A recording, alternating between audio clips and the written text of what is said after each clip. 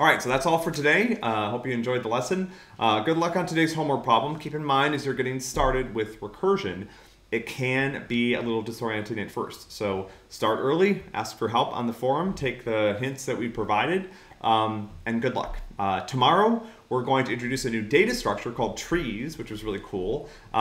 Trees are not only a really commonly used data structure in computer science for some reasons that we'll see shortly, but they are also a great data structure to perform recursive algorithms on, and so we'll get lots of practice with that. So look forward to seeing you tomorrow. As a reminder, we do have a quiz tomorrow. I know it's been a few weeks because we had the election.